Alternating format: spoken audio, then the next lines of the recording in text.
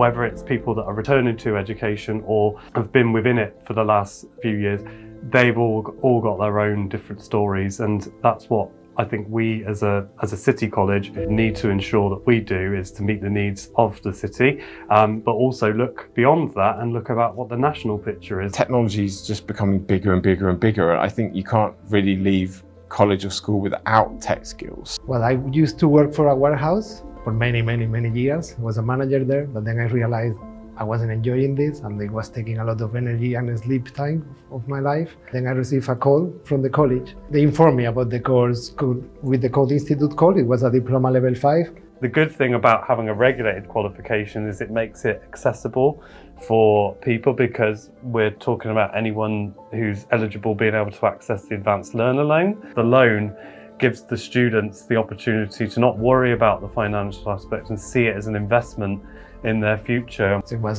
something amazing for me because I was asking my family for money. And then, yeah, I managed to do this one and my life changed completely after the course.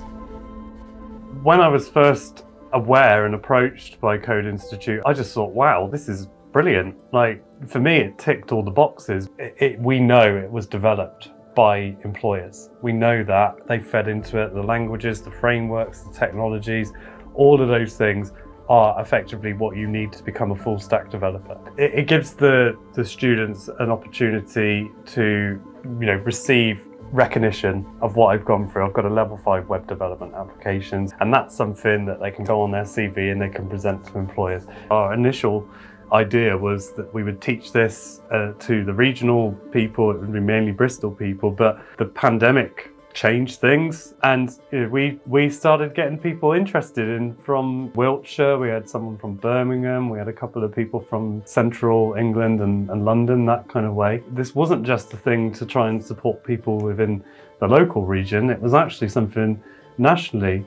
We can help to fill that huge skills gap in tech, and I think that you can prove that by the fact that several people have come out of this course with excellent work and then been offered jobs in professional companies. A month before I received my last result for my last project, I found a job as an email developer and web administrator.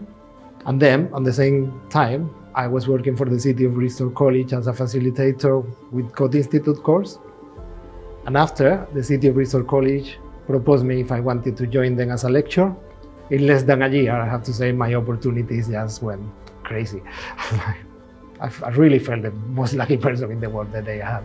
The call from the City of Bristol College explaining me how the Code Institute course works.